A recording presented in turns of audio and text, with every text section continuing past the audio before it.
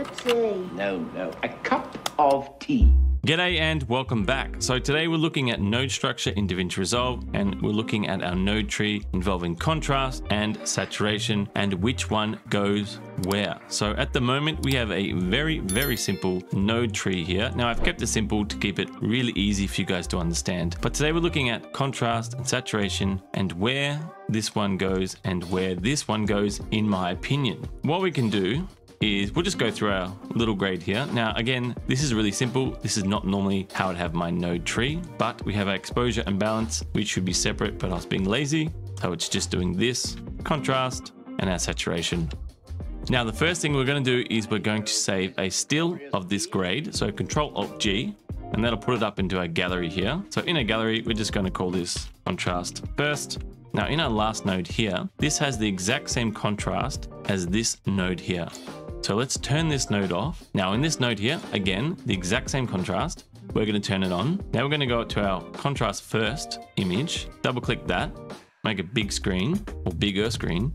Now if we wipe across, we don't actually have any changes whatsoever.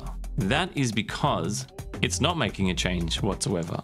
It's exactly the same. So why does it matter where your contrast node and saturation node sit in the node tree? Why does it matter if contrast is last and saturation is first if they're doing the exact same thing? Well, I'll show you why I think it matters a lot. So what we're going to do is we're going to turn this contrast node off, and we're going to keep this one off, but we're going to bring up our vector scope here. In our vector scope, paying close attention to this area here, if we turn on our contrast node, we are actually increasing saturation in our overall image.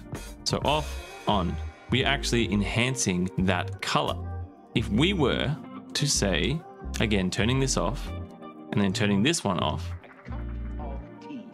if we were doing this grade and we had saturation before our contrast and we added more saturation in because we felt like it was too desaturated, then we were to add in contrast, we're adding in more saturation on top of our saturation node. Now, it can be really easy to lose track of how much saturation you have in your image with the improper node setup. So that's why I believe you should always have contrast before saturation, because you're actually adding in saturation in your contrast node. Now, of course, if you wanted to, you could go back and take out that saturation. But again, that's just another step you're adding in to your color grading process. And when it comes to color grading, simple is better for me. Anyway, I hope that helps. And if it has, leave a comment below, or leave a comment below anything else you'd like to see. Again, thank you for watching and have a great day.